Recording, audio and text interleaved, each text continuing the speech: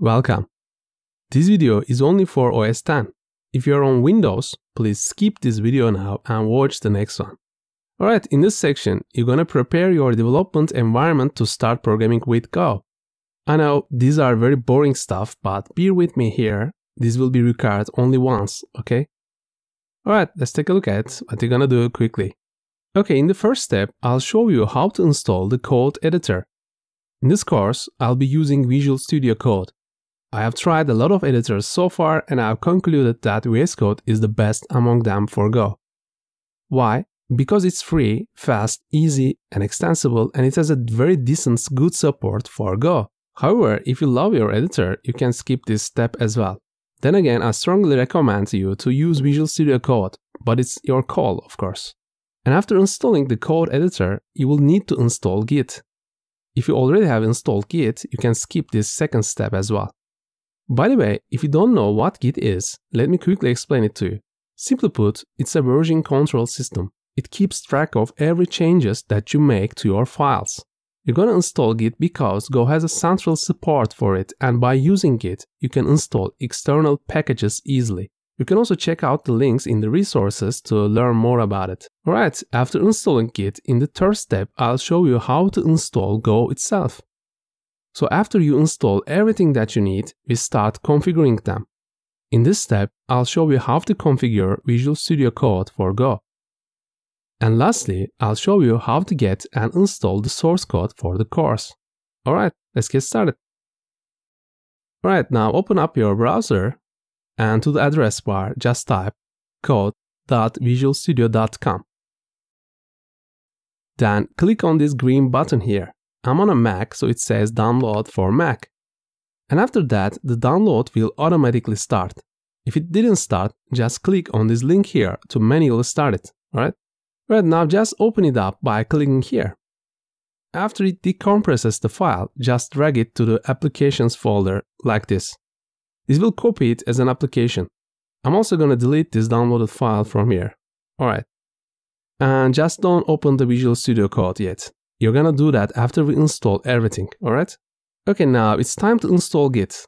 Alright, I'm on my browser again. Now I'm gonna type git-scm.com and hit enter key. Alright, here, just click on the download button right here. And after that, the download will automatically start. If it didn't start, again, just click on this link here. Okay, let me run it from here. So I need to open this pkg file here. It doesn't allow me to do so. So I need to open up my security and privacy preferences. I'm gonna type security here. Then I'm gonna select this one. Alright, here I just need to select open anyway. Then click on the open button again. Okay, let me close these windows now. Alright, finally it opens up the installer. Here, click on the continue button, then just click on the install button here. Here it asks for my password, no problem. Let me enter my password. Alright, done. Click on the close button here, then just select move to trash. Okay, it's ready. And finally, it's time to install Go now. Just go to golang.org/dl. I'm just gonna select Apple macOS. Right, it's downloading, good. After it completes, just open it up. And then just click on this continue button here. And then click on this install button to start the installation. It asks my password again, so I'm gonna type it. Alright, now it starts installing Go. Okay, done. Click on the close button to close it. Again, move it to trash by clicking here. Alright, that's all. You've installed everything.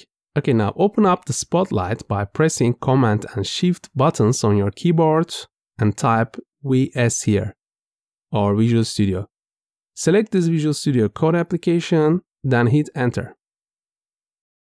Voila, it's here. You can also open it by opening up your Launchpad, then by selecting it from here, okay?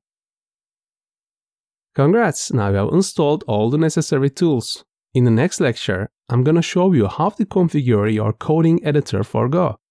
For now, let's take a quick break here. Thank you for watching so far. See you in the next lecture. Bye-bye.